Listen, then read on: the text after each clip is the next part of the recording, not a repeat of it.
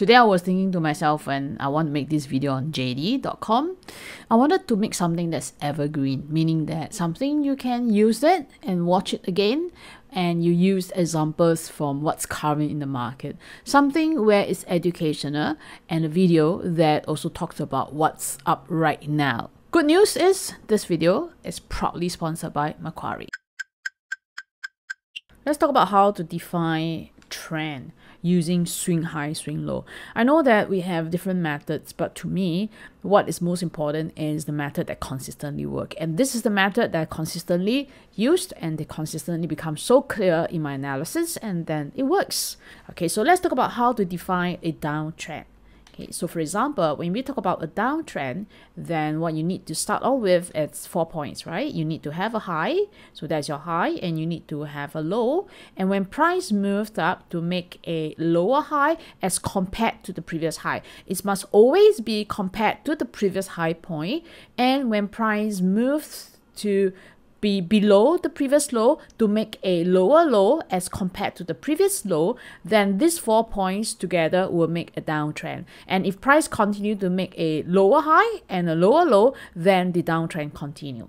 Okay, so you need minimum 4 points for a downtrend. Now, when we talk about an uptrend, then it is the opposite. So same thing, you need a starting point and then you need another starting point, right? So we start with a low and then we start with a high. And then when price moves down to make a higher low, that means that you compare to the previous low, the low point that it's being made is a higher low. And when price break above the previous high to make a higher high, so you have these 4 points, and these 4 points will result in an uptrend. And if price continue to make a higher low and a higher high, then the uptrend continue. So basically, this is the most basic definition of an uptrend and a downtrend, and you find that they consistently work. But what's the problem in terms of if you put it into analysis? The problem lies in multiple time frame. That means that when you start to visualize the uptrend and the downtrend, then in different time frames it gets a little bit messed up. So what I did is to apply this indicator here that shows the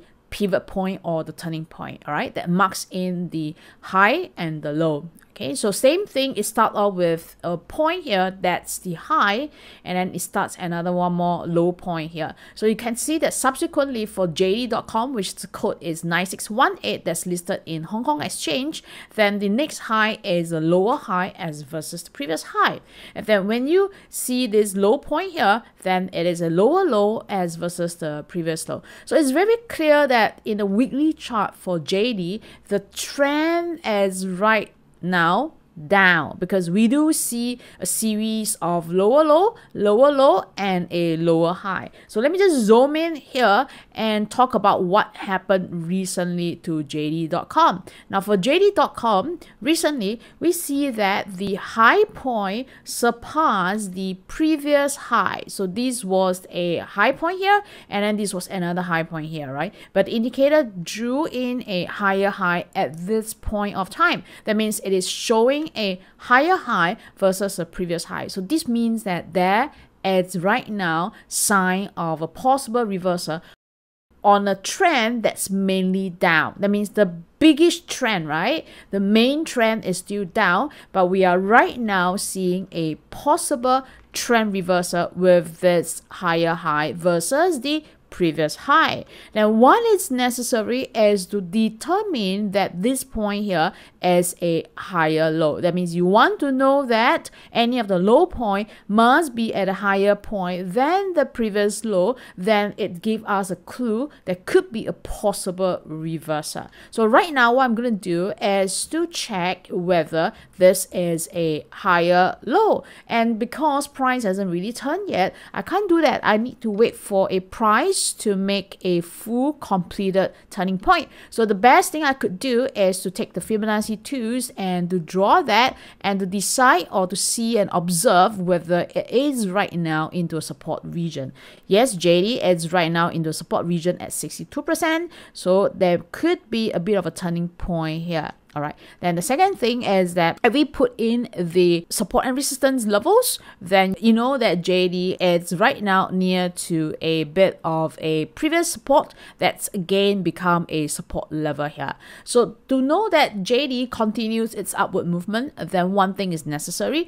JD needs to continue to move higher, and eventually it needs to clear and close above this previous high. Otherwise, the previous high would be a resistance level. Okay, so let's jump on to take a look at some of the key levels of JD. Alright, this part, let's take a look at the price level of JD.com. This is again listed in Hong Kong 9618, and I'm at the daily chart. This is a support level, and the resistance level for JD as I mark in here. Alright, so that's about 110 to 116. So where are these levels from? So these levels are from this high here.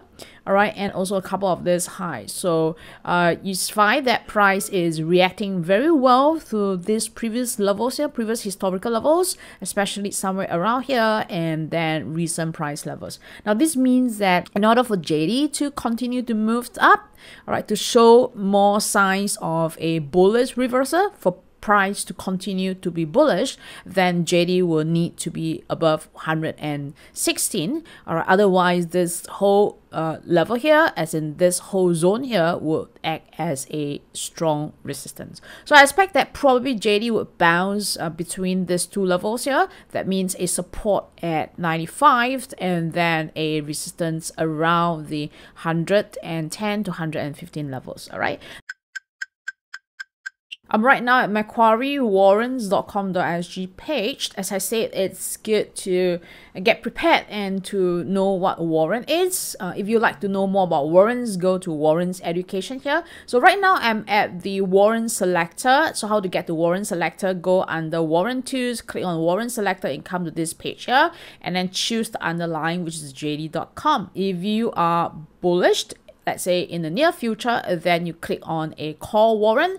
If you are bearish in the near future, then you click on a put warrant. So let me just key in this call warrant here. For this call warrant, there is this warrant which expire on the Jan 2025, and then let's do a bit of a simulation. If I think that at the current price of 100, then JD might move to the next resistance at 110, and then it might happen in the next 2 weeks. So this would be the simulated returns of this warrant here. So for example, if you are bearish on JD, because let's say for example, because of the news, you think that JD might move down lower to the stronger support level, so I chose a put warrant here, and I say that it might move to, let's say, $95, which is the next support. All right, so these would be the projected returns of this particular put warrant. Likewise, is let's say for example, if price move in the opposite direction, if you have chosen a put warrant, which in nature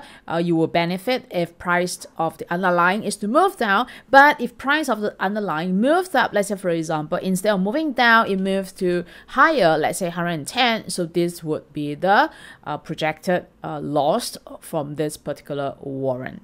Let me know what you think of this educational series to talk about certain concept of how I analyze, how I approach a chart, but at the same time to look at the current market conditions and to talk about stocks that you're interested in. If you can, do leave a comment and I know your feedback. And if there's any other stocks or any other concept that you would like me to cover, remember to leave a comment in the comment section, and remember to click the subscribe button if you like this video, and I'll see you in my next video.